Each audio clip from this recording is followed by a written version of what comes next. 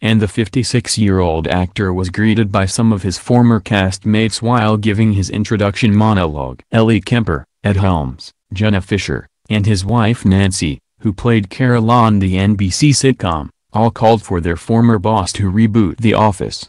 As soon as Carell began to give his monologue, he was interrupted by different SNL cast members asking him to reboot The Office, including Kenan Thompson, 40.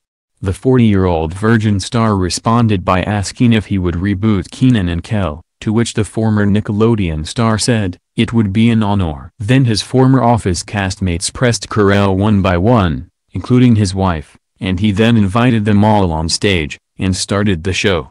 The show's cold open saw Kate McKinnon once again in the role of Laura Ingraham, on her show The Ingraham Angle. The segment started by taking on the midterm elections, voting fraud, and took a couple shots at President Donald Trump. Then it took swings at Facebook, Nancy Pelosi, and, of course, Ingram's show. For one sketch, Carell transformed into Amazon CEO Jeff Bezos, complete with bald head, and talked about the new locations of his Amazon headquarters, while also poking fun at Trump.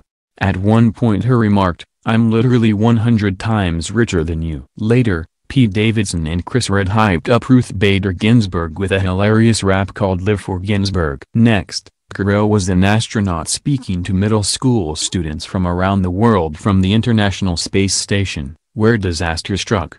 LMI then delivered a strong and straightforward performance of her hit track Boot Up. Weekend Update with Colin Yost and Michael Che was next and started by discussing the newly announced Amazon headquarters in Queens, New York, and Arlington, Virginia.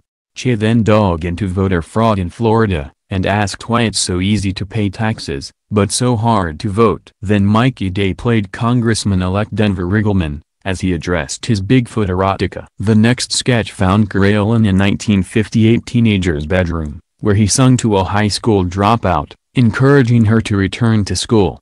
LMI then returned for her second song, Trip, which she performed in front of a chain-link fence, and behind a park bench. Steve and Heidi Gardner were the stars of the next sketch, where they played a husband and wife who moved into an RV, and she wasn't honest about being happy about it.